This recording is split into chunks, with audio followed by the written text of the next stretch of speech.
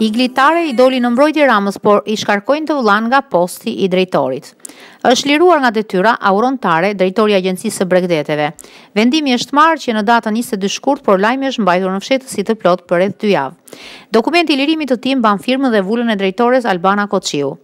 Zoti Auron Tare lirohet nga pozicioni drejtori i përgjithshëm i Agjencisë së Bregdeteve dhe regjistrohet antar i TND-s me shport në pritje për t'u emëruar në një pozicion të rregull drejtues.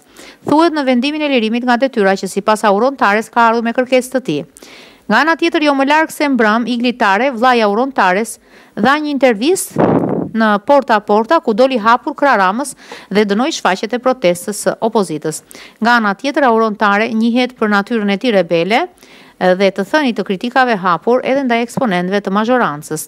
Kujtojmë ndërkaq se vllai tjetër i Iglit dhe Auron Tare, 3 javë më parë, u emërua drejtori i portit të Durrësit.